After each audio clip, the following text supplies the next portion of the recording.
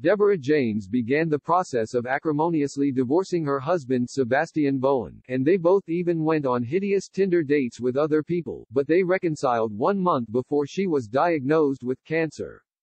Deborah James recently said goodbye to her huge online following as she explained the sad news: her bowel cancer was no longer treatable.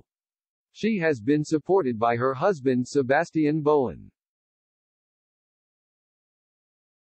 and the pair actually reconciled from a near divorce shortly before her diagnosis. In 2015, Deborah and Sebastian made the decision to split up after walking down the aisle in 2008. They began divorce proceedings, which Deborah described as acrimonious. Both parties hired lawyers and even went on hideous Tinder dates with other people. But after embarking on some counseling sessions in a bid to make their breakup easier on their 2 children, Eloise and Hugo,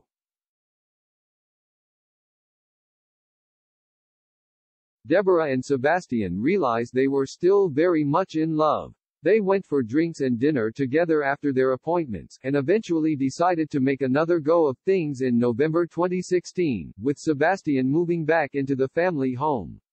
Tragically, Deborah would receive her bowel cancer diagnosis the following month. In 2018, the BBC podcast host wrote, 2 kids, 3 house moves, 10 job promotions, 1 career switch, many fab trips, countless raging arguments, beautiful memories, family illness, 1 dog, and cancer, and we are still standing. It's taken 2 years of separation, nearly divorcing, hideous Tinder experiences, lots of marriage counseling, a hell of a lot of effort on both sides, and cancer to make us both realize no marriage is perfect.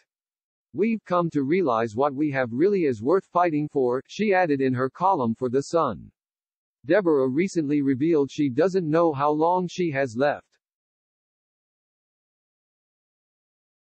as she has moved to hospice at home care. She explained she is too weak to move her legs, and her loved ones must carry her everywhere, including to the toilet.